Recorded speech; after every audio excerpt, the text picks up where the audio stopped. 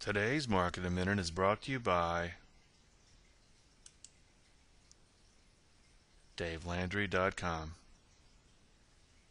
Good morning. Today is Tuesday, February 9, 2010. I'm Dave Landry, and this is Market in a Minute. Let's go.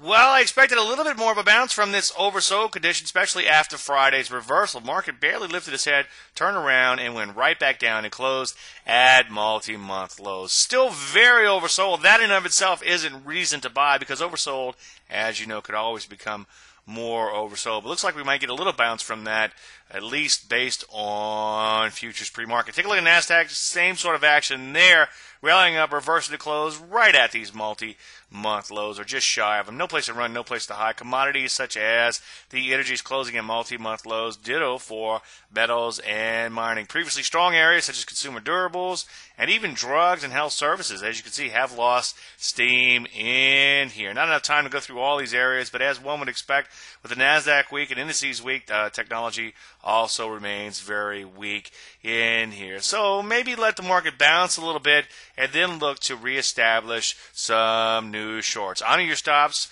on existing positions. Any questions, as usual, Dave at DaveLandry.com. I'm Dave Landry, and you just heard the Market in a Minute.